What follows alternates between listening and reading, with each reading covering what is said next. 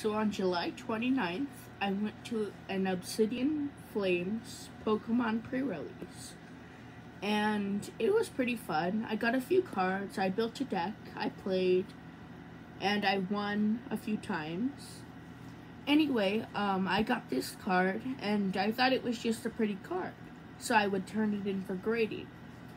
Well, later, after I looked it up on eBay said that if it were in near mint condition, it would be like $80.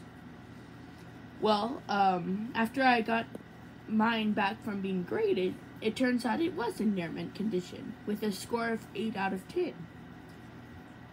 This is an ultra rare card, and it's one of the most valuable cards I've ever gotten, and it is the prettiest card I've ever gotten.